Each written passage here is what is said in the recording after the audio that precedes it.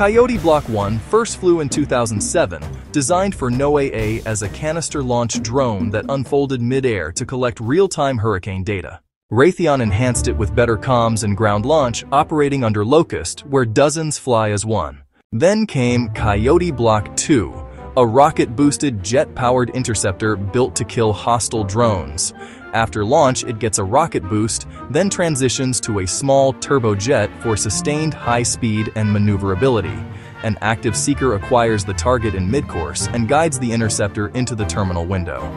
In the final seconds, a proximity-fused fragmentation warhead detonates near the target, spraying high-velocity fragments to break the drone apart. Now meet Coyote LESR, a short-range, launched-effect variant.